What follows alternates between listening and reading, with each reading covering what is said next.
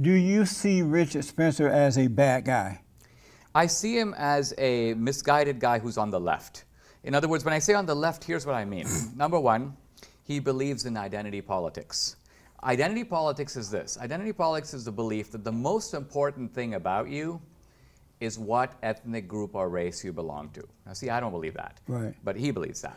I don't know. I think he only believes that because they've been so, white guys especially, and especially white straight men, been so under attack, and they've been prevented from speaking up for the last 60 years or so. Everybody accused. I just think they're mad about the way they've been treated. Right, but I mean, in that fallen state, they're coming out like that.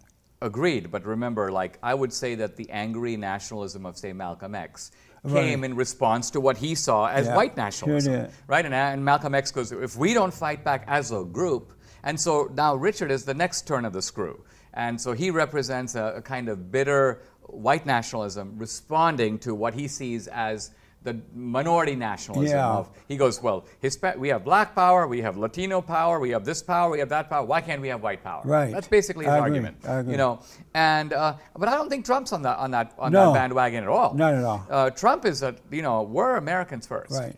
And that's what we have in common.